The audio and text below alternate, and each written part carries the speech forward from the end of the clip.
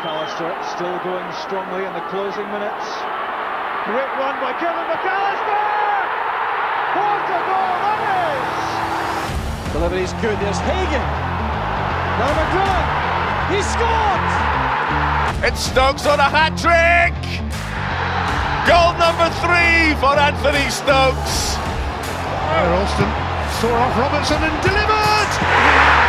Sibbald scores! That's the goal!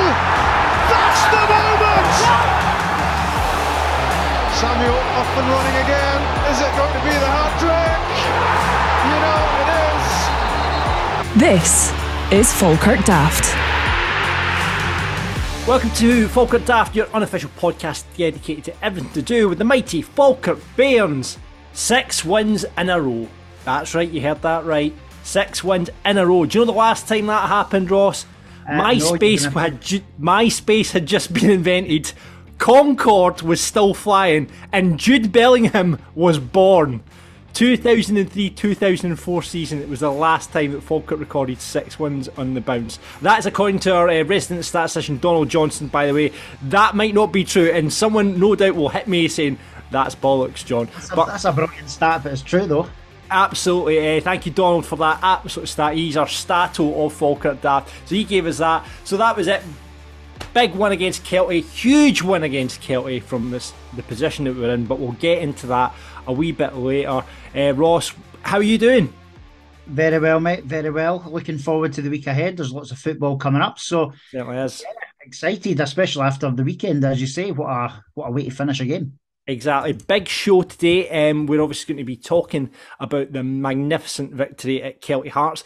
And we've also going to be looking ahead. We've got 2 games to look ahead to. We'll quickly look ahead to Alloa, which is on Tuesday. By the time some of you listen to this podcast, that might have been and gone. Massive game. Like you say, every game's a massive game. And then we're into the Cup a week on Monday against Darvel, and we're delighted to be joined by Darvel manager Mick Kennedy, who's going to come on and preview that game with us. So there we go. Got to say, this week though, however, the podcast is brought to you by the Falkirk Support Society. We are always going on about the Falkirk Support Society. We're both paid up members. We obviously have the monthly draws. But yeah, just to let you know, Falkirk Supporter Society basically is putting fans back into the heart of the club. Like other clubs, it is only made possible by all Bairns working together. You can sign up and pay a minimum of £10 each month into a fund which will build a shareholding into the Bairns under a collective agreement held in the name of the Falkirk Support Society. Of course you know all about it already, but if you haven't, where have you been? You can get involved, right? Because by having more shares, the more say we supporters have. And you can get all the info you want on that, right? falkirksupporters.org. That's falkirksupporters.org. We want to obviously be a major part of the club in the future, and not just leave it to the current shareholders, right? We want to bring a positive influence as supporters onto the way the club works and evolve the club, and hopefully a return to the higher divisions of the Scottish football leagues. I mean, you've been an advocate from day one of this, Ross.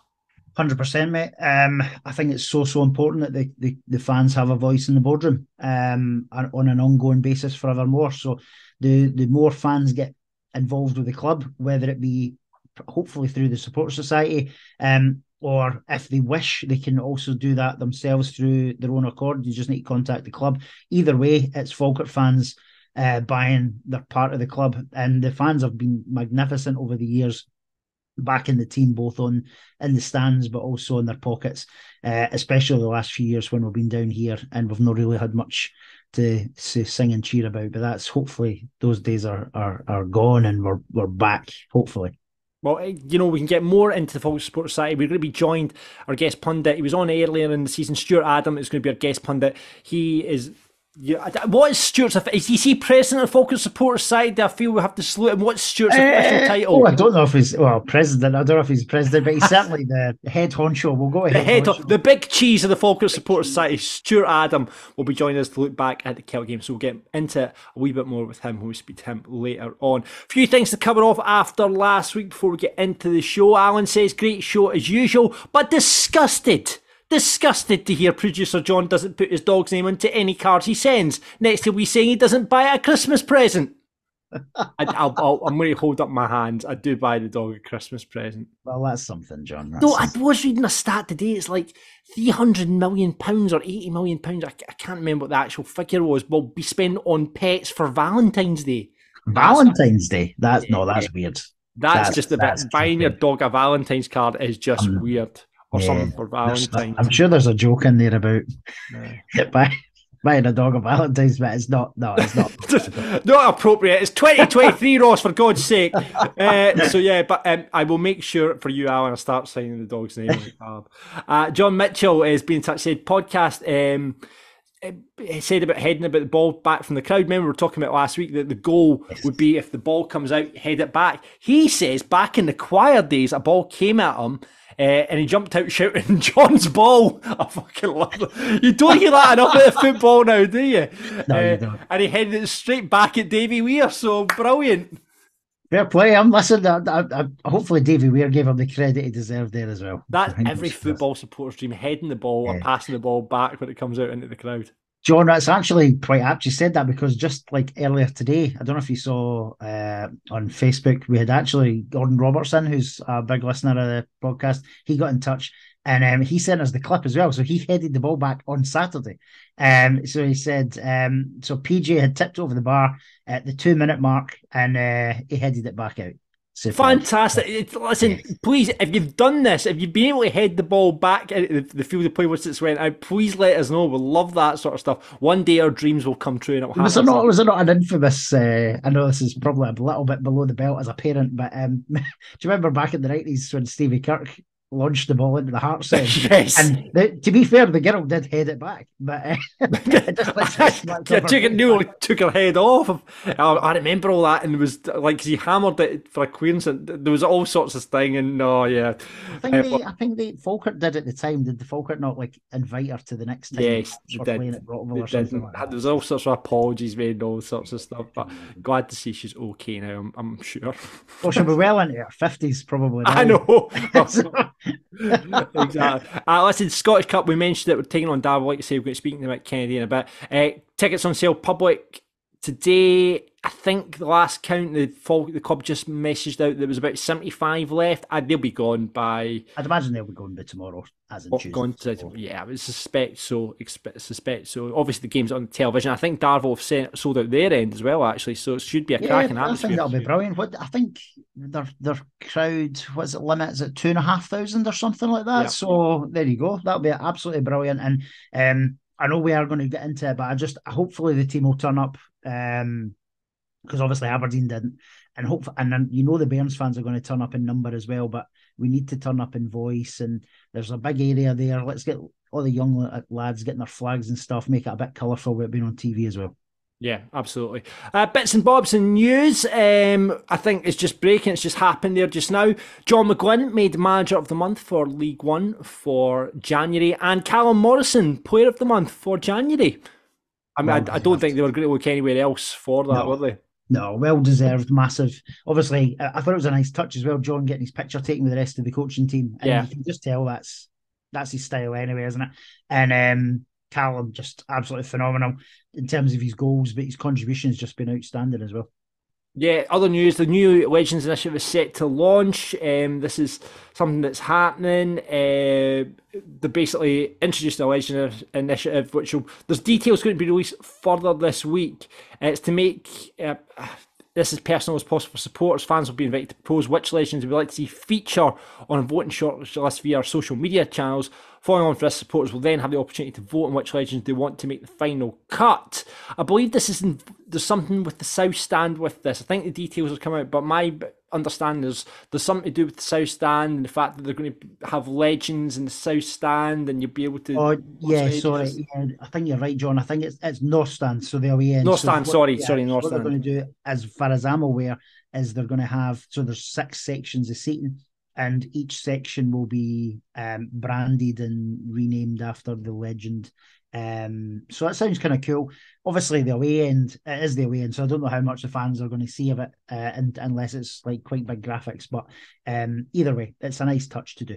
No, absolutely. So keep your eyes on the Falkirk socials for that. Other news, club's looking for a financial controller. So if you are into finances, you could maybe take a wee part-time role at the club, 21 hours a week, so they can bring basically the finance back in-house. That's part of that. And other bits and bobs, Ross. Stevie Gibson, our man at Football Fans and Training's been in touch. He didn't want to talk about the result against Ava at Denny.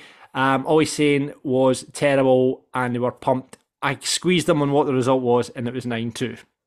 Yeah, it's a bit of a pump in, but the boys normally do pretty well, so it's maybe just a wee one-off. They were probably still hungover from Kelty on Saturday. Yeah, like that, exactly. And the Falkirk women were playing Sunday there and it was 1-1 against Grampian ladies there. So Falkirk women still going really, really good as well. So good on all fronts at the moment, apart from Falkirk football. And I think we're going to have, well, I think we've said to Stevie and we've certainly said to, is it Charlie who says Charlie, Falkirk women? I think both of them are going to come on to the podcast in the next few weeks, which will be amazing. Absolutely. But let's get into it. We're desperate to talk about the big match at the weekend. And like I say, to talk about Kelty away at the weekend there, it's Stuart Adam from the Falkirk Support Society.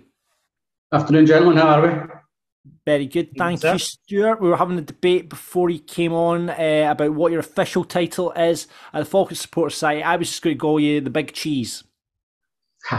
Yeah, been called an awful lot worse at home. I'm the co-chair. Myself and Alan McFarlane are co-chairs of the Falkirk Supporters Society, but only for another few weeks as the AGM's coming up, and I have to stand down then because I'll have served 2 years on the committee. So it is time for other people to come in and take care of the thing that Falkirk fans have built so successfully over the last 14 months since we formally launched. It's great that we've proven the concept, and I just want to thank Falkirk fans for making a success of this, such a success of it since we launched. I mean, let's remember, this has never happened before at Falkirk. We're putting tens of thousands of pounds into the club. We're the fourth largest shareholder in the club overall, behind the patrons, the Rollins and Sandy Alexander. Well over $7,500 a month going into the club, over 630, nearly 640 members now, I think. Nearly 9% of the club from a standing start. That's pretty amazing. It looks like over this financial year we'll hit $100,000 that we're putting into the club. And what that does is doesn't just help the club stay liquid, it helps fans get more and more of the club that they're going to own in perpetuity. So we're not just handing cash over at the club. It might be a donation, as someone wisely may put it, a kind of union sub. It's actually building something permanent so that when the bad guys next come along, and they will come along again because they're still chapping on the door, when they come along to try and take our club from us, we can fight them off, or we've got a better chance of fighting them off at least. Yeah, I mean, for anyone out there, I mean, we talked about at the start of the show, the Falkirk Supporter Society, Stuart, but for anyone, I guess, in layman's terms, that's not heard of the Falkirk Supporter Society, what does it do and how much does it benefit the club? Fundamentally, it exists for three things. To protect the club, as I said, from predators. Now, we know it's happened twice in the last couple of years that predators are trying to take over the club for whatever the nefarious ends are. We know that there's dirty money in Scottish football. We know that people use football clubs for the wrong reasons. We don't want that to happen at Falkirk. That's the first point. Secondly, it's to promote the fans' voice within the club. Who loves a club more than we do, the Falkirk fans? All of us. No fan is above any other fan. And collectively, I strongly believe that Falkirk fans will make the right decisions for the football club if they have the control. And finally, it's just to progress the club on the pitch. So by putting serious money into the club, we know that we can help the club improve itself. So what we do is ask as many fans as possible to pay what they can, if they can afford it, to buy shares in the club. We put in £6,000–7,000, or near £7,500 a month now, into the club. So collectively, fans have this big and growing pot of shares that we all own together. We've got two directors, Nigel Serafini and John Wright, who work with the other directors on the board. It's a fans board. I mean, an elected fans board now. So they all work together to work towards these aims. We've done things in the past where we've held events. We've had to meet the manager events, meet the board events and things like that. And we should get on to doing more like that again. And we're trying to think of ways that we can give a bit back. I mean, there's the now infamous, Falkirk Daft sort of prize draw every month, which my good lady wife still has to collect the beers if she ever hears about it for the pre-match game. So, we're trying to do that more and more as well. But fundamentally, fans are buying into an idea. And the idea is that they're gradually buying their club so they can protect it, they can progress it, and they can promote fans' voices. Yeah, I'd just like this moment, Stuart, obviously thank you and Alan for the work you've done there, and in everything you've just said, there's proof of why this exists and why it's so important going forward. So thanks, for all the work you've done, because it's a hard task. I mean, you devote a lot of hours and a lot of work that goes into it behind the scenes at Stuart. So just a big thank you for all the work you've done, and hopefully the next chair is as successful as you and Alan have been. Well, thank you very much. No, it's a pleasure, really. I mean, I was never going to play for Falkirk or it's a beauty, never mind real football. I'm still holding out. I'll be honest with you, Stuart. I'm still holding out for a game. Well, you're about 15 years younger than me, and about the same amount of stone anyway. So I think you've got. So I mean, it's just if anyone does a little bit that we can, and I just want to add as well. I mean, the amount of people that have signed up and put money forward. I mean, we know that we're doing this in the back of COVID. We're doing it in the back of this horrendous cash crisis that's hitting everyone just now. So every penny counts, and we genuinely thank you for the bottom of your heart. Nothing's expected of people. People are doing this voluntarily. Yeah. And that's really important. I've got pals who are on minimum wage and on benefits who are taking part in this, and it's really humbling to see that. I mean, their tenor's worth more than my tenor in that respect. So that's wonderful. Of course, we want as many more to join as possible. That's the way we can make it more democratic. We can make it more transparent. We can achieve much more. But I want to focus on thanking those that have already participated so far.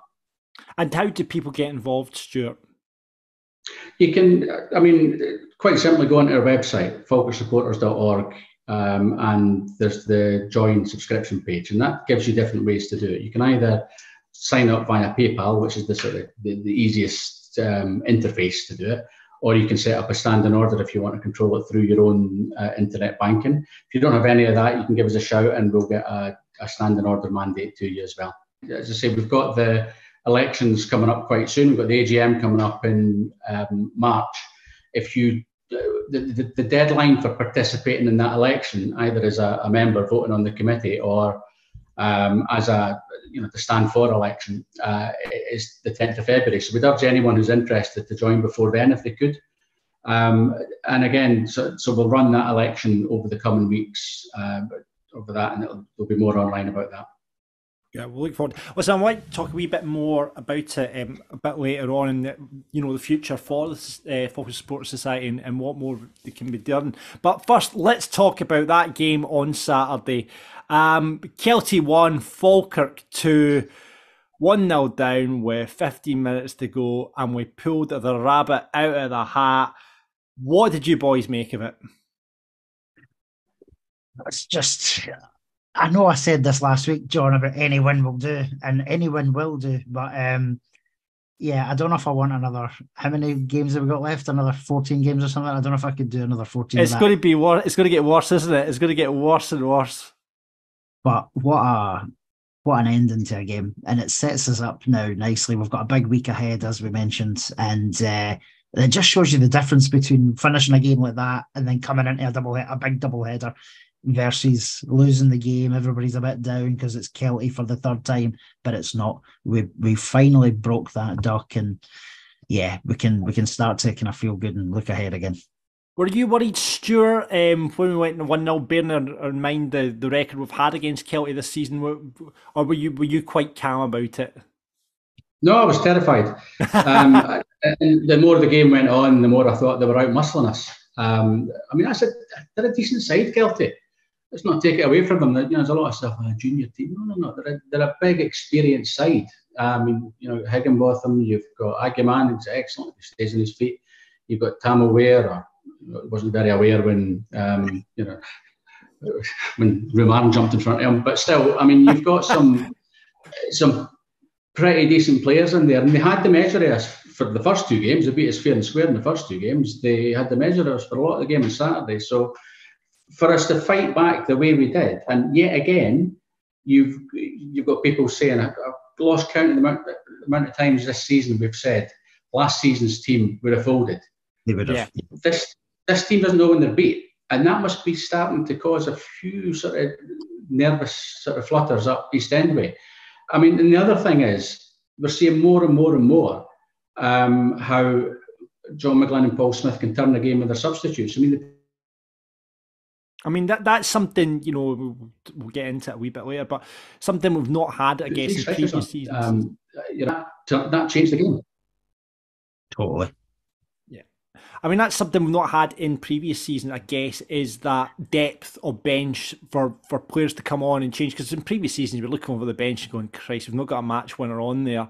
But then you look at the substitutions he made, and he brought on Allen, Wright, and Burrell. You know, we went a bit more direct there. And I mean, obviously, the 2 subs come on and get the goals. Unchanged, unsurprisingly, I guess, from last couple of weeks, Ross, you were, I guess, the only thing you would have said is, who would you have liked to have seen out the side? Who would you have liked to have seen and come in? Yeah, I know, but you know, I think we talked about this. In fact, we've talked about this the last so many episodes, John. He's probably not gonna change a winning team, and I can understand it. I can completely understand it. I do still think, and he knows he's lost information about football than I'll ever know. But I do sometimes wonder if we sometimes should be tweaking depending on what we're facing, because for first half and the most, we lost the midfield battle again, which isn't too dissimilar to the previous games against Kelty as well. And I just think, do we need to tweak? Do we need to tailor how we're doing it? Don't get me wrong, as you've already said, the subs came on and what a difference they've made, and it shows having that strong bench there that you can actually do that now. Yeah. It was a relatively bright start, but as Stuart said, Kelty quickly got a kind of measure of us, and you know, they set up really well, and that's something they've done very tactically well over the season against us. Is set up, they know how to set up against us. So we started bright, but you know, more as the game progressed, the more and more they got into it. I think PJ Morrison, you know, shout out to PJ Morrison, he's really come into the side and started to make that number 1 jersey his own. You know, we brought in Brian Kinnear from West Ham, obviously, but he's not really had a nod at the jersey yet because of PJ's form. Great save from Robbie Leach, really cracking save from Robbie Leach, and he seems to have a command of his box as well. Yeah, cracking keeper. I mean, I think some fans thought he was a bit slow off the mark when he came back from injury, and he'd probably say that himself. He lacked a bit of confidence, but yeah, that save on Saturday that kept us in the game. It was like, you know, what's his name, the England keeper from '66, I forget his name. Gordon Banks. Gordon Banks, yeah. It was sort of akin to the save from when they played against Brazil, which is held up as the best save ever. Maybe didn't dive quite as far, but yeah, the guy, he's playing at the top of his game, and you've got to, after a long period out of injury, and he's a young laddie, so just take my hat off to him. No. I agree, Stuart. I think I was obviously a few weeks back saying no, he probably should be making way for, if you're not going to bring someone up from West Ham and not play them, but I can understand the logic of not dropping him if he's playing well and we're not really conceding a lot of goals. Yeah, I think Kinnear will have to wait his turn by the looks of it. We obviously go 1-0 down in a shock horror. It was Callum Higginbottom. You can honestly, he's a wee shite. He is a wee shite. That's exactly what it is. I mean, him and Cardle in the same team, it's just like, oh god, that's what made it so sweet of the victory. See, just before you go on, did you notice Robbie Leach as well, who was like a nothing player for Falkirk, giving it that on Saturday as well? Oh, was he? Was Robbie Leach giving it that? I know. He was giving it the big one, so he's another one that's on the hit list. I mean, it was. Again, we talked earlier in the season about this, losing goals from corners, Ross, and losing goals from cross balls. It was another one of those, poor defending from the corner. We seem to have sorted that out, but is it something that you're worried it'll creep back in now? I hope not, but I still think I do think we missed Donaldson when he's not playing. Like, I know we've done well the last few games when he's been out, and obviously he was back on the bench there and got a couple of minutes. But I do think we look better defensively with him in there, if I'm being honest. Who would your first two starting centre halves be, Stuart? If everyone is fit, who would you have in there as your two? God, that's a tough one. I mean, Donaldson would certainly be one of them, I'd say. Mm-hmm. I find it really difficult to criticise. I don't like criticising players anyway, that's how I'm made up. But I find it hard to say who should or shouldn't be in. I mean, Brad Mackay and Mackie have been almost like a reserve centre-back pair, and they've came in and done brilliantly. And I want to shout out Brad Mackay, actually, because he was the whipping boy last season. You know, he was a sort of poster boy of a sort of second worst season in 150 years.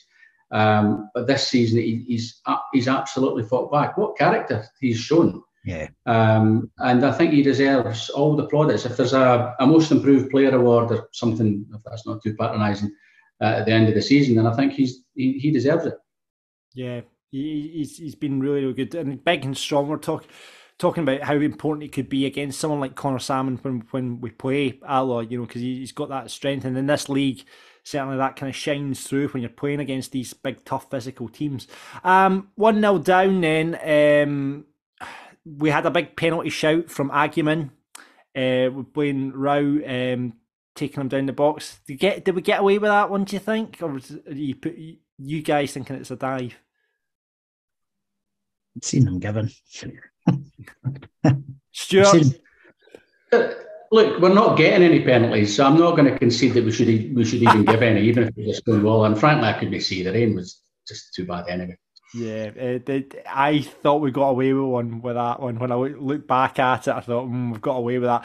Argument is John, it wouldn't have shocked me if we'd given the penalty, right? But as Stuart said, we're due a bit of luck because we've had almost nothing from the officials this season. So if it means that we get away with something, we deserve it.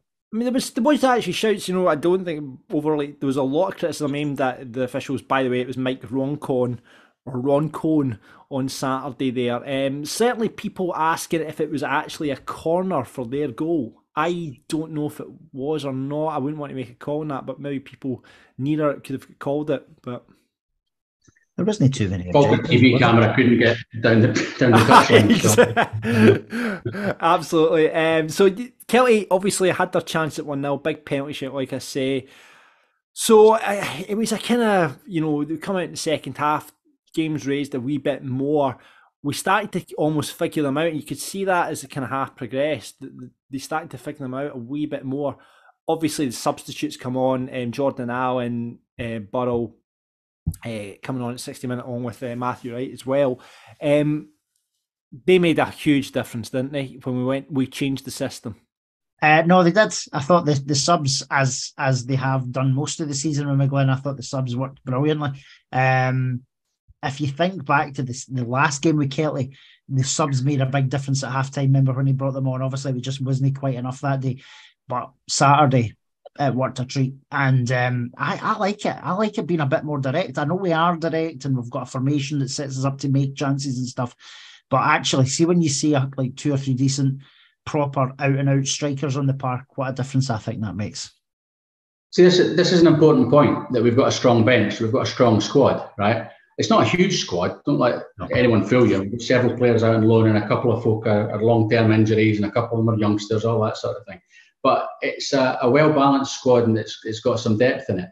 And that's important. It's important that we've invested in that because that is a risk, because we know we're skinny.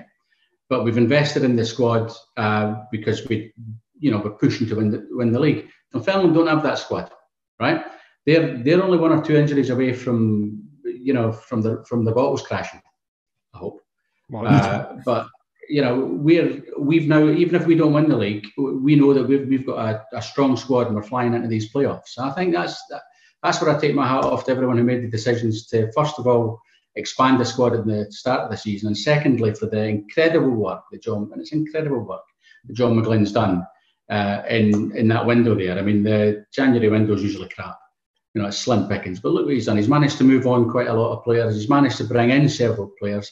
I can't point to one player in both the 2 windows that he's had so far that you'd call a failure. Yeah. You know, a couple we might be wanting to see a little bit more from, but there isn't anyone who stands out as a failure, and that's unheard of. I totally agree, Stuart, and that's as you were talking, that's what was kind of going to be my next point as well. I genuinely couldn't think of someone where you go, oh, I wish I hadn't signed them. Yeah. Plus, he's getting more. He's getting more out of these players. We mentioned Brad Mackay. Look at McCann. Look at Morrison. You know, and several others. Nesbitt. You know, that half of the team from last season, everybody would have been happy emptying. Frankly, you know, I mean, we were ripped up and start again if we were given the choice. But he's actually getting more and more out of these players as well. So that's, you know, let's enjoy this while we've got it. Absolutely. And 2 of his signings, Jordan Allen and Roman Burrow, combining for that goal. Good header from Burrow. And I don't know what part of Jordan Allen went in off of. The goal's his, though, and off the mark, obviously, as a Falkirk player as well. I think he's the player I think we've been looking for. That guy that's going to be in the box. You could see from his goal, he was just in the right place at the right time and been crying out. The amount of balls that whizzed across that box from Kennedy and Morrison all season. I think we're going to have a striker there now in Allen that is going to be there to put the ball in the back of the net, like he did with his goal on Saturday. And again, great header from Burrow onto him. Do you know, John? It's like going back to Allen. It's the John Baird type that we talk about, and it looks like he's going to have the work rate to go with it as well. Yeah, right place, right time. Good header from Burrow. He's got a good neck on him. He knows how he kind of twist his body, get the header on target. And it was whether it would have went in as a header, I don't know, but it was certainly on target. And then, as you say, Jordan Allen there, right place, right time. I think he's going to get. I could see him, even though he's only here now. Well, he's got what, three full months. I could see him hitting 10 goals, even in that short period of time. I really could. Big prediction. So 1-1 it goes, and then the Rockets, the heads go up. We're out for the win. Did everyone, however, shite themselves when Joe Cardo went through at 1-1? Oh man, now it had to be Joe Cardo as well, isn't it? My sitting room was like Jimmy Boyle's cell. It was awful. So I know, but luckily we got out of jail with that one. Good defending and managed it. So then, you're looking at the watch, you look at the clock, the heads are up, and it's something that we have not done often enough as Falkirk, certainly over the last few seasons, is dig out, it kind of harks back to the Houst era when we used to get those last minute winners, but it was just, what a reaction when it went 2-1. Let's talk through the goal. Great ball from McCann. What a touch from Burrow to shift it onto his right foot for that strike. And it was just a fantastic goal all around. And scenes. This is just scenes. There's not much better than a last minute goal, I don't think. Like, there's not much better. And I know our wives and stuff aren't around, but still, there's not much better than a last minute goal. You do. I hope Gillian doesn't hear this episode, Ross. Yeah, no, and our dad doesn't watch it. But no, I think, as you said, John, the ball in, like McCann's distribution has been outstanding this season. He's obviously popped up with a couple of goals as well, but fantastic cross in. The touch from Burrow just gets better every time you watch it, and I think I've watched his goal back like 40 times since Saturday, and it's just an absolutely beautiful touch. And it was only going one place, and you just, like, how they talk about these limbs moment when you actually see behind the goals and under the enclosure and stuff. It just went absolutely bananas. Brilliant. I know. Stuart, you were watching it on Falkirk TV. What was your reaction in the house? Oh yeah, I mean, I just everything got spilt. The noise was appalling. I had to apologise to the neighbours. No, it was brilliant. I mean, I stopped believing. Before the first goal went, and I thought, that's it. They've got the sign over us, but no, it's no better with this team now. They don't know when they're beat. We know we've got the quality, and that's the thing. There's a big debate on whether or not we should play Burrow from the start. I get it. What does he have to do to earn his place? However, look what he does when he comes on. He scores. But the other thing I just want to say, I mean, you mentioned McCann, the quality of crossing from all over the team, whether it's Blaine Rowe from when he first came in, even, I mean, Morrison, who has been criticised for his sometimes wayward crosses, he's putting in some great balls as well. McCann, constantly. We're getting the balls into the box, and that's when you're going to win games. But yeah, I mean, Burrow's touch and the way he put it away with a bit of class, that was nice. It was. I was asking my son because I saw on the camera a couple of bodies getting onto the pitch from behind the goals. And I thought, hang on, that'll be him. And it wasn't. Apparently, there's now my son's 21, nearly 22, and he knocks about with what's commonly been known as the young team. But apparently now there's a young team of sort of 15 and 16-year-olds coming through as well, and it was them. So if anyone from the local constabulary is watching, it wasn't my son. Oh, well, I mean, what a feeling. We talked about Donald's stat, 6 wins in a row, the first time it's been done since 2003, 2004. Someone will pick us up on that, no doubt, but Donald or Stat was come up with that. Shouts for the Roman bar to be turned into the Rum Arm bar as well. And I've got to say, Falkirk Football Club, absolute banter thieves. They've stole our Borough collection banter. I have done, I noticed that as well. I know, so yeah. Falkirk Football Club, be ashamed for being banter thieves. I mean, the big question there is Jordan Allen getting a goal. There's Borough getting a goal. Who do you start? I mean, Borough, as Stuart said, coming off the bench, assist and a goal there at the weekend. 2 goals coming off the bench in previous games. Gary Oliver, we know John McGlynn is very, very, in all the interviews he does, pushes Gary Oliver. His work rate, how hard he works, and you can see that. But you just go, does Burrow start? Does Jordan Allen start? And I mean, who in that race, who starts, Burrow or Jordan Allen? We've spent money on Jordan Allen. He's the new signing. Like we say, Fox in the box. Burrow, like you say, Ross, good in the air, change of pace, great finish on him. It's tough, John. It's tough. I think and how I think it will go, I think Oliver will keep his place until something dramatic happens. But then I don't want something dramatic to happen, like as in a loss or for Oliver to come up, like for him to break his leg or something. I don't want anything bad to happen. Yeah. But it looks and feels like Oliver will continue to play in that role. And I'm kind of on board with it more now. Like I know I wasn't in the Oliver camp, but I can see what John's doing with him, and he is working really, really hard. I don't disagree with you. I think Jordan Allen could be a similar type of player that will run the defence ragged, but maybe with more chance of him getting a goal than Oliver. So I can understand the shout for Jordan Allen to come in and do that job. But it's just brilliant to have all these options. And then you've got the big lad Wright as well, who I think could be a bit of a nuisance when he gets a bit more game time as well. Where do you sit on it, Stuart? Yeah, I mean, okay, well, I know compared to John McGlynn, but I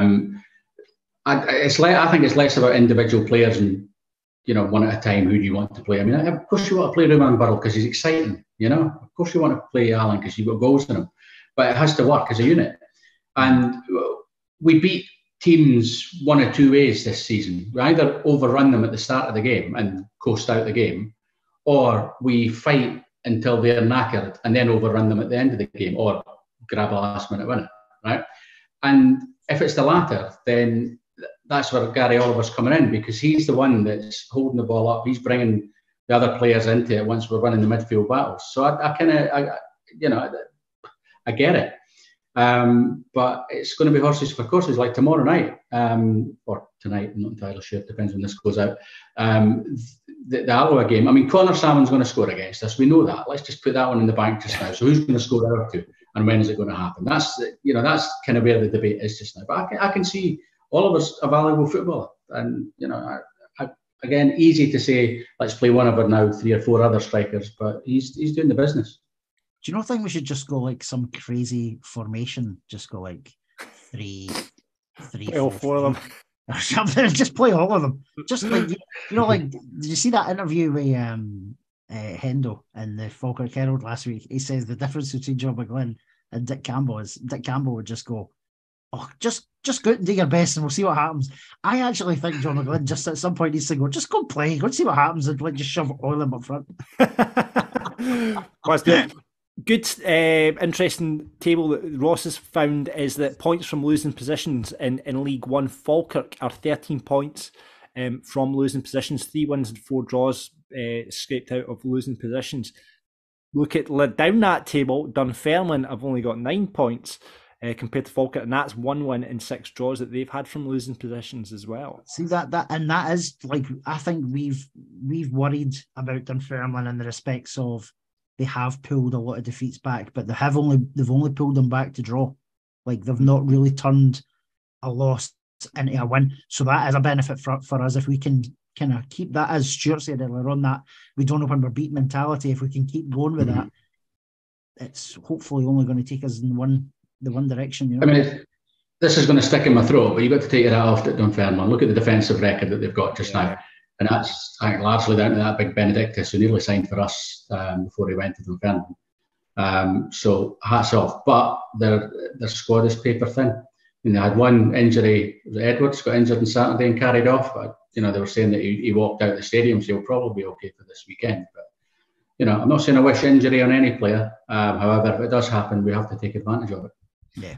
Yeah, absolutely. The other thing, Donald has weighed in, our statistician, has Falkirk are the only team in Britain's senior leagues to have won every game they've played in this calendar year so far. There you go. That's a nice start, isn't it? So that is a nice start. He also clarifies that they're saying the Old Firm drew in January and Burnley drew in a cup tie. So that's the clarification on that one. So we there need you to keep go. that going this week. Then we've got two big games. Let's keep that going. Shall we hear from the manager, John McGlynn? John, we've played Kelty twice before. It was 2 results that we'll say not a lot about, but how much is today showing the progression that your team continues to make?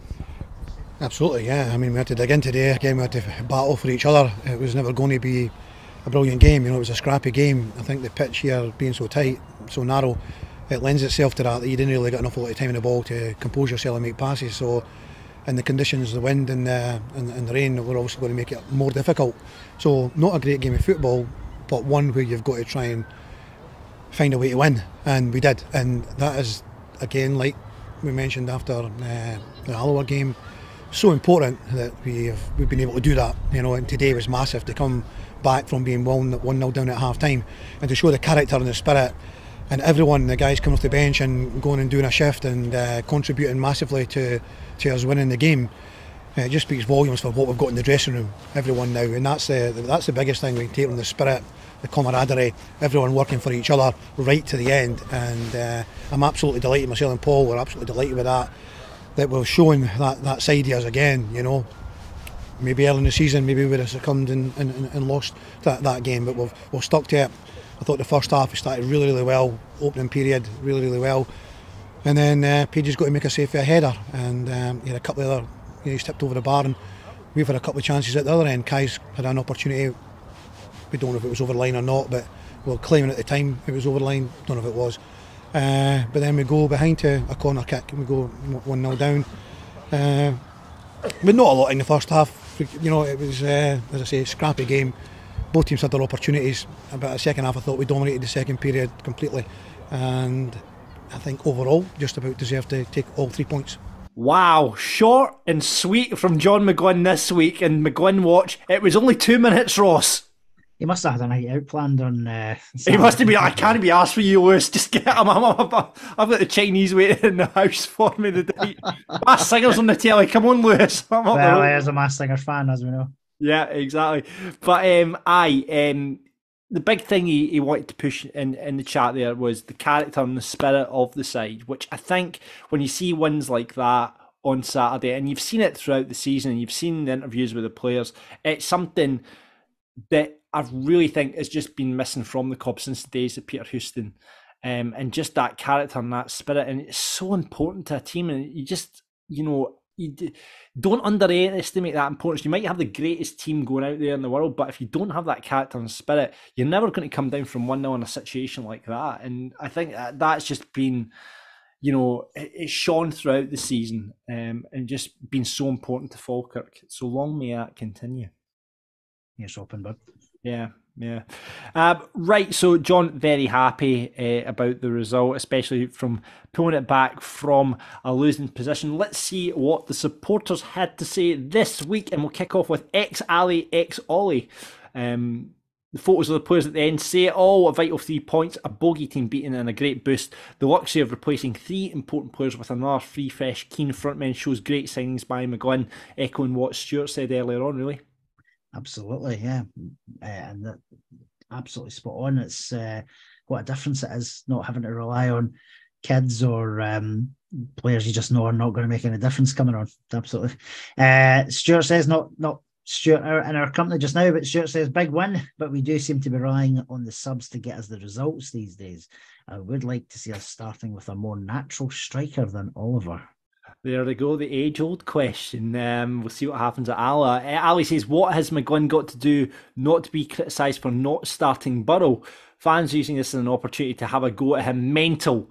Trust a man to get it right. It means having to change it mid-game. So be it. It's working. Great win. 6 in the bounce. Love it. Fair play to Ali, yep. Donald says, great fighting spirit from the team. Could have been 2 down. Thought Kelty had a decent shout for a penalty. Jordan Allen's goal showed exactly why we signed him. Reminds me of John Baird. But Burrow's goal was brilliant. He scores every game and was an assist for the first as well. Yep. David, Dunfermline have back-to-backs against Airdrie home and away. If we pile on the pressure with 3 points against Alloa, it's squeaky bum time for them. Game on. Just looking at the next run of fixtures, actually, Dunfermline, like pointed out there, Airdrie away, Airdrie at home. Then they've got Queen of the South away, which I think... That'll be a tough game as well. Yeah. Then they've got Alloa at home, who again might still be trying to push in for that playoff. And then they've got Peterhead away, who again are fighting that relegation front. So that's their next 5. In comparison, our next 5, we've got Alloa obviously away, which is tough. Then we've got the Scottish Cup game in the league, back to the stadium. Eventually, it feels like ages since we've been at the stadium. We've got Alloa there. Then we've got Airdrie away, but then we've got Peterhead at home. And then Montrose away. Looking at those fixtures, I certainly would prefer our next 5 as opposed to their next 5. I think it's a tough one. I think we've got the same run in overall. I think they've even got more home games than us between now and the end of the season. I think our last game of the season is away to Peterhead. That's right. Christ, I mean, Peterhead in the summer, if it's a decider, can you imagine that? Imagine the state of the place. They'll have to bring in the Norwegian police, horse shit cops and Shetland ponies. I don't know. It'll be a nightmare. It'd be brilliant. It would be tremendous, wouldn't it? It would be. Yeah. Nice. So we'll see. But it'll be interesting. It's going to be certainly. It's not done and dusted, and it's certainly going to be an interesting run, especially if we pile on the pressure against Alloa. I just think. Take it to 2. I think, as you say, John, if we can get a win tomorrow night and it puts it 2, even if it's temporary, that they'll be starting to twitch a little bit. They'll start twitching. Jim says, been a long time since we won a crucial game when we played poorly, which you have to do to win leagues. Shout out to the ref who booked numerous fifers for various indiscretions and for missing that Stonewall pen. The refs actually getting thumbs up this week for the Falkirk. I believe there was a bit of a stramash at with the bench at the end. Lewis sort of tipped us off, saying there was a bit of a stramash on the Kelty bench at the end. I think they were fighting amongst themselves, according to Lewis. Yeah. Good. Excellent. Good. Excellent. John Potter's an absolute wanker anyway, and I've never forgiven him for Andy Laurie. Do you know what I mean? Yeah. This is true. Yeah. This is true. But, I mean, it's a John Potter team. They play like he played as a player, which sometimes works, sometimes doesn't. But yeah, it might be as I said at the start, they've got so many experienced players, many of whom are hotheads. So it's clear that, whether or not he's got the dressing room is one thing, but he certainly doesn't have the discipline of his own players. I like to see disagreeing with his own decisions, and that's a bit insubordination's not on. Totally. And there was that bit in the middle of the game as well. Remember when McGinn and Higginbottom came to head to head, and then you just saw McGinn ruffle his hair, what would have annoyed Higginbottom. Actually, Higginbottom, that's the kind of moment Higginbottom would just go like Red Ross and just freak out and melt someone. So it didn't work because he never got sent off on Saturday, but I love to Steve McGinn for that. Absolutely loved him doing that. Bob says, great show, Cats, come back from being 1-0 down. Subs were bold, but great to see the new number 9 bagging a goal. Terrible performance from the officials again, though, disagreeing. Did anyone else see Higginbottom trying to headbutt McGinn in the first half? There you go. That's that. Yeah. Ryan says the tables have turned, grinding out a result after being awful for the first 60 minutes. Borough must start Tuesday, says Ryan. To that again. Alexander, after the first Kelty goal, thought it was going to be the same way as the last time. Austin Agyeman's diving tactics didn't work, thankfully. Scenes when the goals went in, though, absolutely buzzing, especially when Henderson ran over to celebrate with the fans. Love it. Kendo. Love him. Sam's got in touch now. If people remember, Sam got in touch a couple of podcasts back. Yeah. He's we're unbeaten since the birth of his little one. So he says that's now 6 in a row since the wee one was born. Yesterday showed the depth in the squad to be able to completely change the game. Again, the winning mentality showing through big time. A team full of belief in themselves just now. Win on Tuesday now to put serious pressure on that lot. Absolutely. Scott, we all know that's a game we would have lost heavily in previous seasons, as we've talked about. Fantastic dig from everyone to turn this around. Come on, you Bairns. Love it. Cal says, what a comeback, Jordan Haaland. Alan. It was good when he see what he's done there. Yeah, it was good when he came last time. We won 6 in a row. We won the league. And to Callum Higginbottom, you're a wee prick. Terrible officials again. Love that. And finally, Jamie, our man in the States, who named his goats, Callum and Gary, after the goal scorers last week, says, great result yesterday, the 90 minutes are there, use them all and never lose faith. And John Subs was spot on. Gary and Callum, the goats, approve. Love it. So there we go. I think Jamie's got some more animals on the way, so hopefully we keep this run going of naming the animals after Falkirk scorers. I'd really want a cow called Ramarn. That's what I would like. So we'll wait and see what Jamie comes up with next. So, I mean, looking at the table, obviously 5 points in it now between us and Dunfermline, as it was, but as we said, that possibly goes to 2 come tomorrow night, but fingers crossed for that one. Right, okay, Falkirk Daft rated player, who are we going for, Ross? Do you know, I'm going to give the rated award to John McGlynn for the subs. Tremendous. Excellent. Stuart? I think for Saturday, I like McCann. I thought he was belting up and down that left wing all day and putting that cross for Rumar. So, Leon McCann.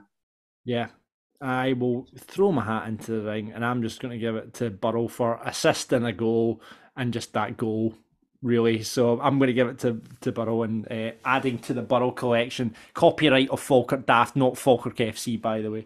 Right, so that is what we have. We've got a Falkirk Dafty for the week. We'll just give it to Callum Higginbottom for being a prick. Yeah, come on, Higginbottom. Happy with that. There we go. Callum Higginbottom, you're a prick. So there we go. That's our Falkirk Dafty for the week. Stuart, listen, thank you so much for coming on and looking back at the game. And again, reiterate my thanks for doing what you do at the Falkirk Supporters Society. It's been so important to the club. What do you think going forward? Is there anything more that can happen at the club and at the Falkirk Supporters Society to take it forward? I think we've only just started, to be honest. I mean, if you look at what has happened this season, take a wee step back. What an incredible turnaround we've seen. From the AGM papers just came up. We lost £1.2 million last season. £1.2 million. Never lost that in an early puff before, right? It was also our second worst season in history. Only I think it was 76, 77 or 77, 78 was a worse season than this. So that could have been an extinction level event for this club last season, right? Let's not, that's no exaggeration. This season, what we've seen, it's the best team on the pitch since Hoostie's been out of the season, maybe before that, right? We've turned the financial deficit from 1.2 million to 400,000, and now down, as we saw in the AGM papers, to under 150 grand. Soft loans had to be put forward, and even they might be wiped out if we get a decent, cup run. If we beat Darvel, fingers crossed. All that sort of stuff. We've seen the incredible commercial performance by the two Grahams. And the amount of everything's getting sponsored. I'm scared to stand still in the stadium in case I get sponsored. That's brilliant. It's what they're doing. And the fans are coming through. The fans are believing in it. Up to 4,000 every week in the third division, for God's sake. Look, we're absolutely motoring. but it has to keep going. You know, whether or not we go up, still don't know yet. I'm not going to, unless and until we're there, I'm not going to take anything for granted. But we can see what happens if you just get that break. Look at Queen's Park and Ayr, right up at the very top of that championship. We would have had a right good go at that championship with this team, I think. So that's what's going really well. But we need to stick at it. All the fans need to stick at it. If you can join FSS, do it. If you can join the patrons, please do it. Whatever you can do, please do it. I think, though, what it shows you, the amount of people that come through the door, shows you the potential at this club and this community that we've got. I mean, the Falkirk Football Club's been the town's top soft power attraction for, since the late Victorian era, right? Since the 1870s. It's brought recognition, it's brought renown, jobs and investment, and has the foremost community foundation in Scotland. This club is a big deal for thousands and thousands of people across the place. I mean, the area has exciting times coming up. You've got the investment, the growth deal. You've got the green free ports, which will bring hundreds of millions into the area. You've got multi-billion-pound companies on our doorstep, right? So, and the stadium itself is next to the Kelpies, one of the biggest tourist attractions in the country. If that isn't potential, then I don't know what is, right? I mean, we know that the biggest drag on Falkirk Football Club's resources is the stadium, right? I mean, it's great that we've got the stadium. We had to move from Brockville. We all miss it. And I saw your picture online, Ross, and shared it here. But we are where we are now, and we've got to make the best of this stadium that we're in. I know that people in the council see Falkirk as an asset to the area, right? I mean, we bring the town's name into national media every single week. I was disappointed not to see the stadium in the list of council-owned properties that were out for community ownership. I know why. It's because they make money off us, and they make, and they've got offices there. I think, though, the council can show vision. I think I'm calling out to them to do this. Show a bit of vision. Have a look at the terms and conditions of which Falkirk Football Club are there, and just unlock some of that potential. I don't know what that means. I mean, I know there's a contract, and I'm not saying it's unfair or anything like that. You sign a contract, you see it out. But if the council could take a bit of a deep breath and see what potential they could unlock by giving Falkirk Football Club a little bit of breathing space, right? I don't know what that means. That could mean the top floor, where the boardroom is, where all the rooms are. Give it to the club to manage and operate and make a bit of money off. Drop the rent that we have to pay. But at least when we're in the lower leagues, right? Yeah. That will come back. That will come back to the council, because if the club can be successful, we can get up another stand. We can get one of these commercial partners, get another stand up, maybe with a hotel in it. I think Mark Campbell suggested that, but let's not go there. We could, and that's near the Kelpies, so there could be something there. We're going to hopefully get a new pitch in quite soon, so that we can continue to use it for other professional football clubs like the Shire. But if you just give us that little bit more flex, then we could complete the stadium, the club could do well, and then we could get an academy back, and everything grows. Rising tide lifts all ships. It's very, very possible if people show vision. The council's had its money back from that stadium 10 times over. With the money that the club pays, the money it makes out of the stadium, and if you look more broadly, the investment that they got from Morrison's. I'm not saying for a second the council's done anything wrong. They've done everything right. They've been very supportive. But now, show a bit of vision, council. Take a deep breath and help the club. Well, we're going to tag them in, because I think they need to hear this, Stuart. And I completely agree with you. I think the club have done their bit for the council over the years, and yeah, we've had it back as well. But they could quite easily give us a little bit of a help to kind of push the club, the town, everything on. God, that's the best speech of a person's Braveheart. Birthday gift. But no, we could. I want to say it as a partnership, not a handout. I mean, the club would have to deliver. We'd have to keep working with the community foundation to deliver. I mean, it's the best community foundation in the country that we've got, right? We know that. We've got to continue community ownership, and that means fans continuing to invest in the club as well.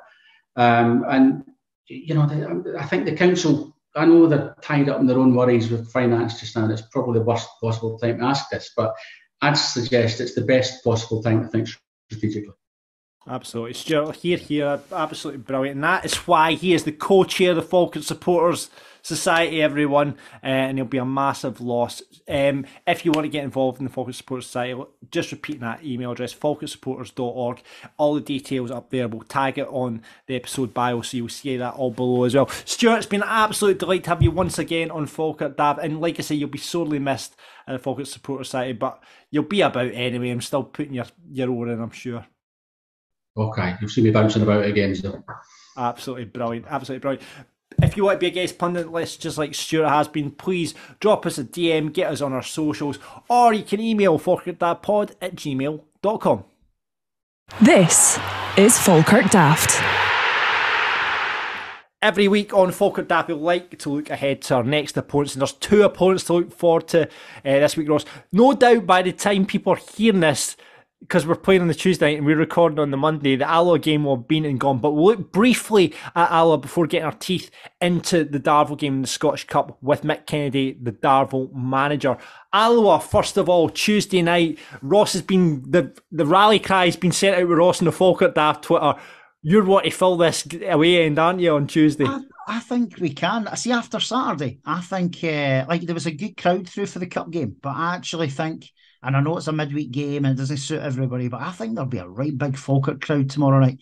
And we could be doing it as well, because Alloa's going to give us a tough game, I reckon. They certainly are. They're in really, really good form. 3 wins in their last 6, Ross. Only 1 loss in there as well. Ricey's getting a good tune out of Alloa this season. They've really come into it. I mean, that's them sitting 4th in the table now, one of the form teams in the league. Sorry, they're sitting 5th, but in terms of form, that's what I meant. They're 4th. What have you made of Alloa this season, Ross?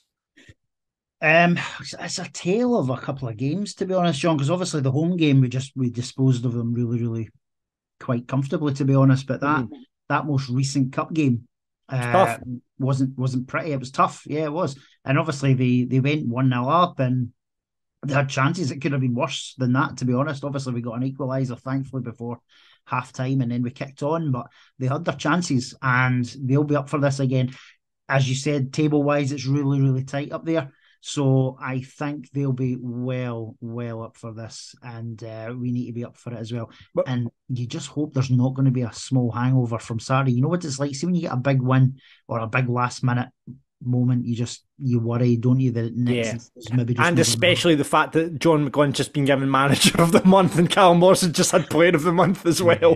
It's usually a jinx moment, isn't it? So they're usually, I mean, Alloa, they're looking to get into that playoffs. I mean, when you look at Airdrie, Edinburgh, Montrose, Queen of the South are going. By the way, mark my words, Queen of the South will be there or thereabouts for the playoffs as well. I think Marvin Batley's certainly going to tune in that.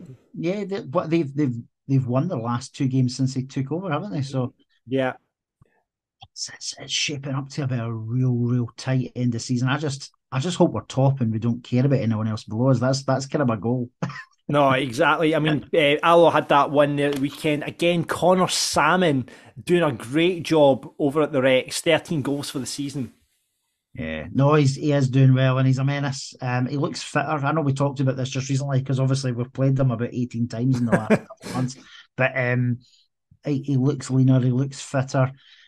Granted, I don't know if you saw his goal on Saturday. It was a defensive cock-up by Peterhead. They must have squaffed at this clearance about 5 times, and then he literally just had to roll into the net. But he's still putting the ball in the net, and he'll be a menace on Tuesday night as well.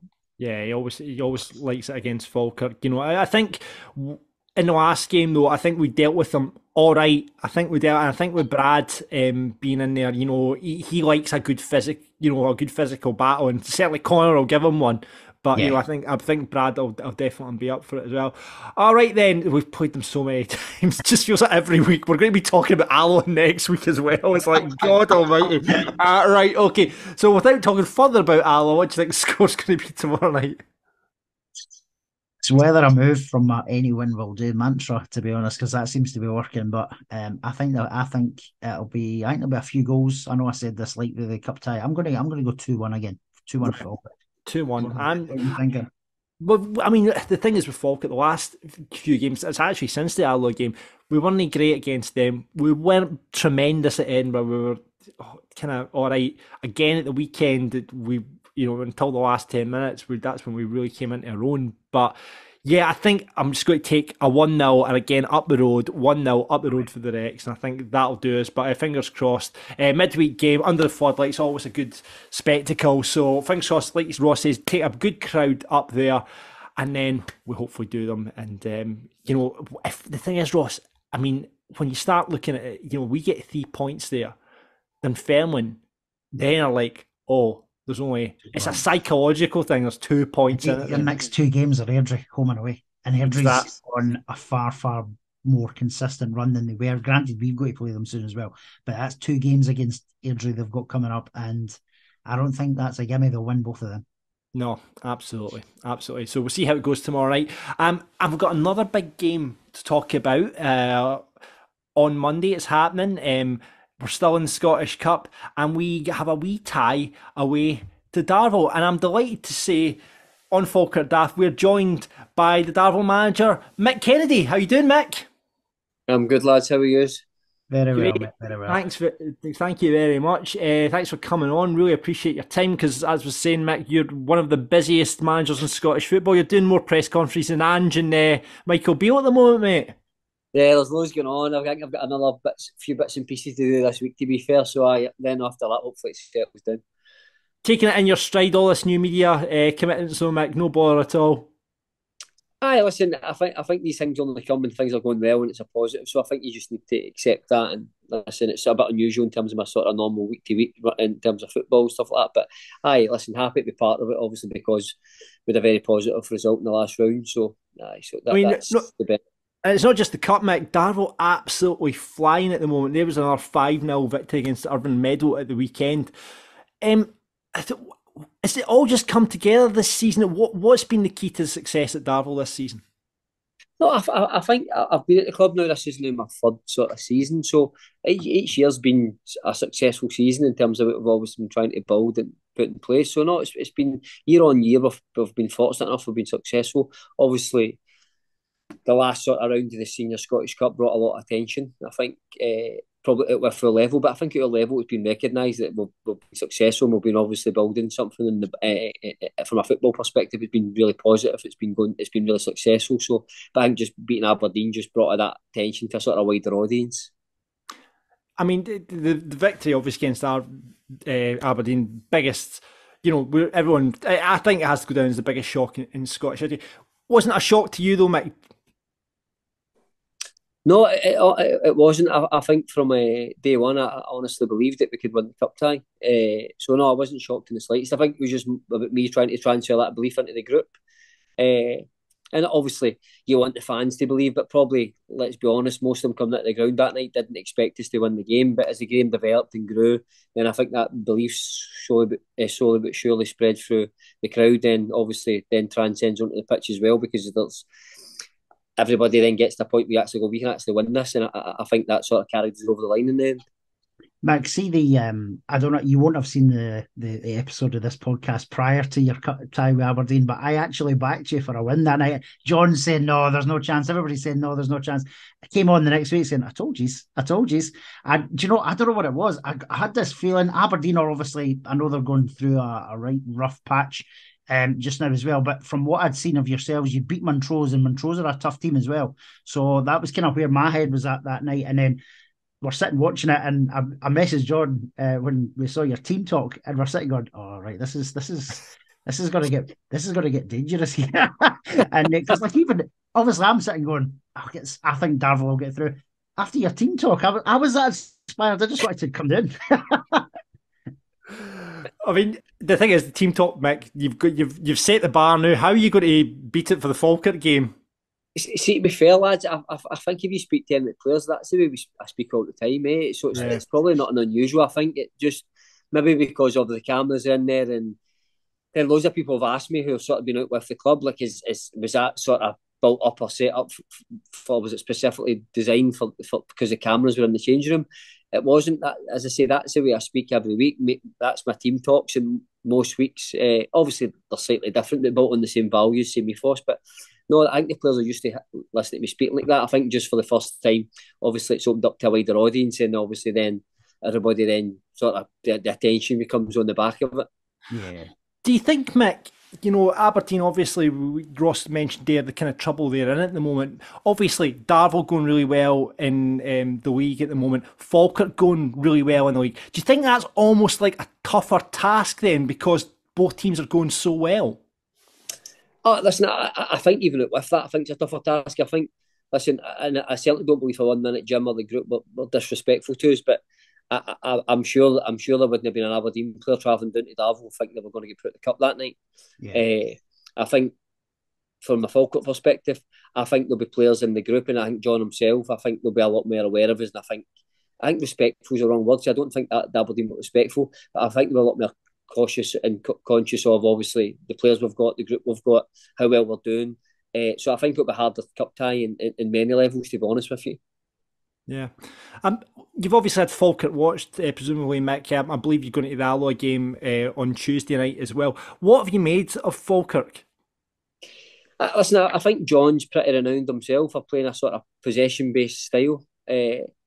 So I think that's obviously one of the reasons brought in. So listen, I think they've got a very good squad, loads of legs and energy in it, particularly in the wide areas with Morrison and Kennedy. Then obviously Stevens in the middle of the pitch, he's a bit more experienced and stuff like that. So I think it's a very well balanced group. Looks like they're in contention to obviously try and get promoted this year, obviously with them Fairman. So I think we'll be very, very respectful of obviously the squad, and I know some of the players in the group as well. So no, I think they're all very aware of the quality Falkirk possess. Another full-time team as well. So no, I think they're all aware how difficult a task it will be. I think it's set up to be an absolute brilliant cup tie, to be honest with you, Mick. And obviously, with it being on TV, I think it would have been a sellout anyway. But with the fact that it's on TV, it's just that extra bit of edge to the game as well. You mentioned obviously knowing the players. There's a couple of ex-Falkirk boys at Darvel as well. So Ian McShane won. He was obviously probably not the best time for him to come to Falkirk because we weren't doing too great at the time there. But and then a recent signing at the weekend as well. Aye, obviously, I think he's maybe got a point to prove or two, to be honest with you. I think, to be fair, when I speak to him about his time at Falkirk, I think he speaks very highly of the club and the fans and stuff like that. I think he feels as if he really didn't get a fair crack of the whip, to be honest with you. Maybe the system didn't suit him either at that particular time. So I think he feels as if he's probably got a wee bit unfinished business. And then obviously Robbie Don't say that. Don't say that. Then I think Robbie coming in at the weekend as well. So I think even within the group, loads of the boys have played at that level. Loads of the boys know a few of the boys in the Falkirk squad as well. So I think everybody's fairly aware of the quality within each of the teams. So I think it was a really good cup tie because I think from a football perspective, I said this, John's obviously got a philosophy as well to try and dominate possession.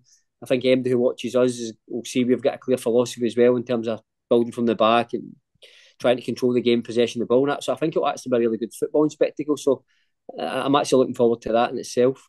Yeah, without giving away your secrets, Mick, is there any kind of Falkirk players you identified as real threats? I think it's clearly evident, probably in the wider areas is probably where a lot of the threat comes from. I think really two dynamic wide players. I think the difference will be is probably, I was listening to John's interview after the game on Saturday, he spoke about the challenges of trying to control and dominate the game in Kelty because of the size of the pitch. And our pitch will be probably similar to the size of Kelty's, I would imagine, at the weekend as well. So the dynamics of the pitch will be slightly different from what the guys are used to at Falkirk Stadium. So I think that's probably help us and aid us a little bit.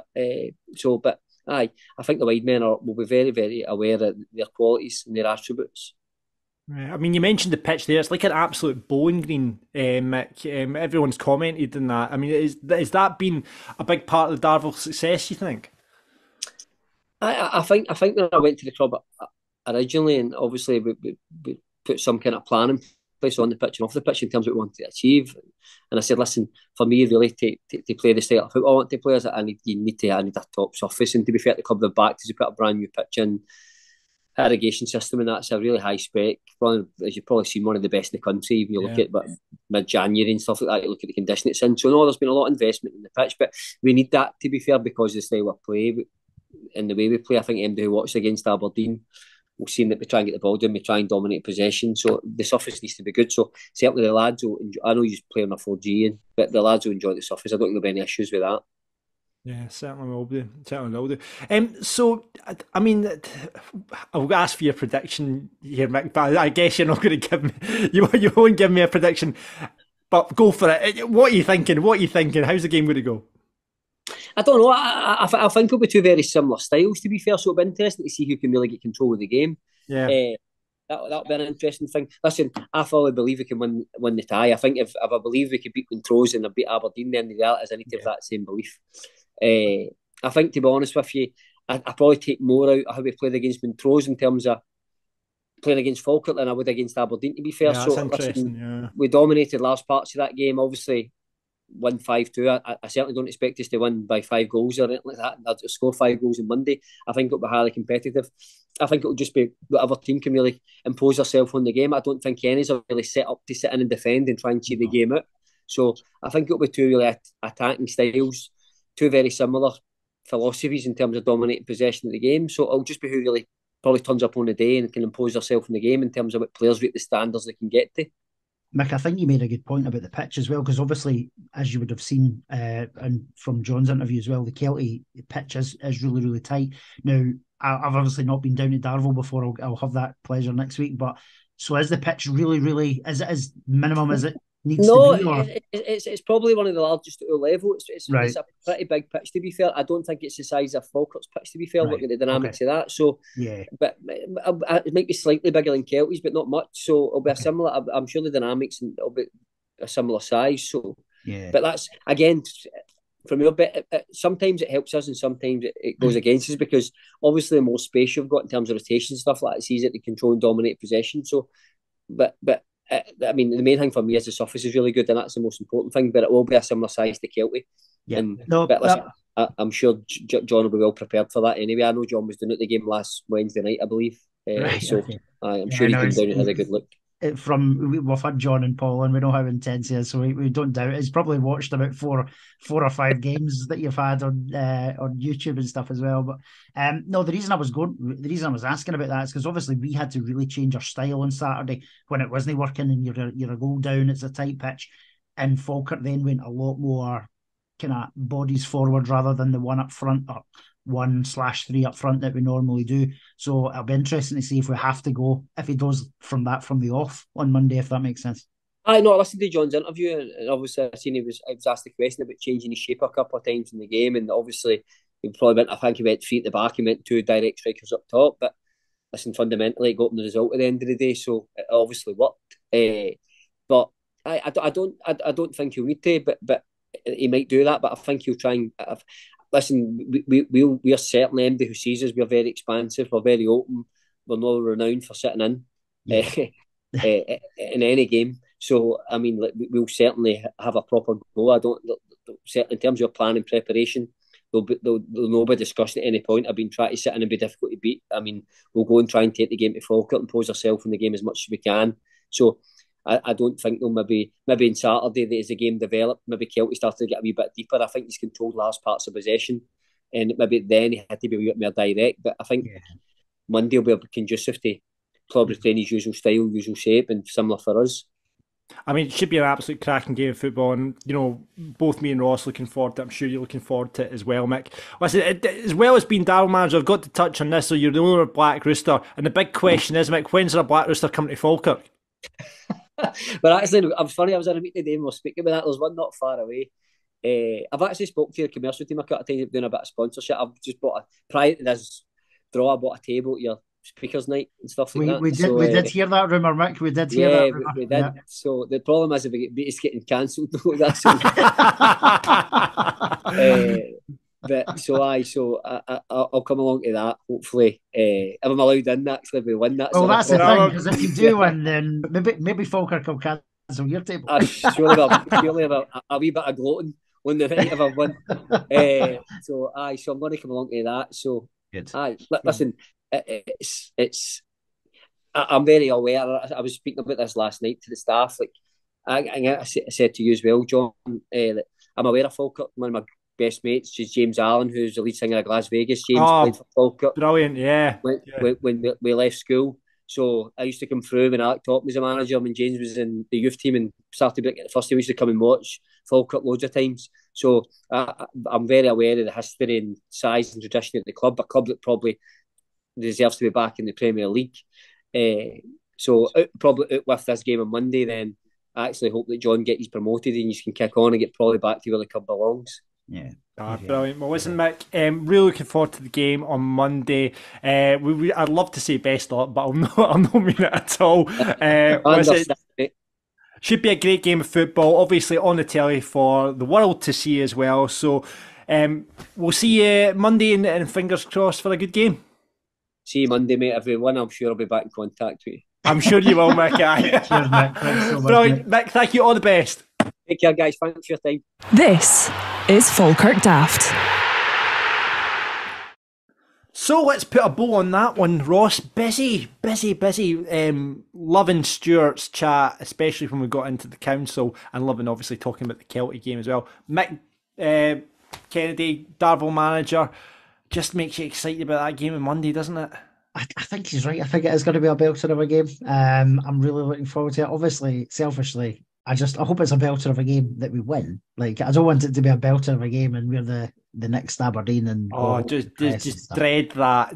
Well, that is what I dread, because we've been there before, haven't we? On occasion over the years where the cup upset and stuff like that. But I just want to win, and I want to get through. And like, I know people are saying, "Oh, let's get the Old Firm." I don't want the Old Firm. I know. One game away from Hampden. I know. 1 game away from Hampden. Like, I just want whoever we can get that's a chance of getting through. And obviously we need to beat Darvel, right? So that's task one. We need to beat Darvel. I hope we've got it. I think we've got it enough us. I think we've got the mentality. As I was saying to Mick, I think it's a different proposition when there's two teams that are going well. Aberdeen, as we know, are been having a terrible time of it. Yeah. But when two teams like Darvel are going well in the league, Falkirk going well, it's a different proposition, you know. Yeah. I just hope it's that whole thing of they've had their moment in the sun, and you've seen it so many times. Falkirk have been there as well. You've had your moment in the sun, and then you blow it in the next game. So I'm just kind of hoping that's going to be the case. Yeah, no, it was great to have him on though, and what's that? Obviously, we had John and Paul on earlier in the season, but just absolutely brilliant to have a manager on. And obviously, every week we get a guest from the other team on, and it's fine. But that's a different element when you're actually speaking to the man that's going to that's his job to get one over on you, rather than hoping that we're going to get one over on them, you know. Great insight into that. And we will all say as well, next week's show will be delayed. It won't be out on the Monday night because we'll have the Darvel game and want to talk about that. So it'll be later on, hopefully Tuesday next week for the show, because we'll be at the game or watching it on the telly.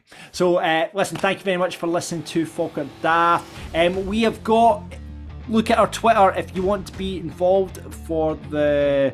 We've got 2 tickets up for, as Mick's going to be at the dinner. Yes, indeed. Yes, we've got 2 tickets donated by the club for the speakers' night on the 3rd of March at the Inshira, which is amazing of them.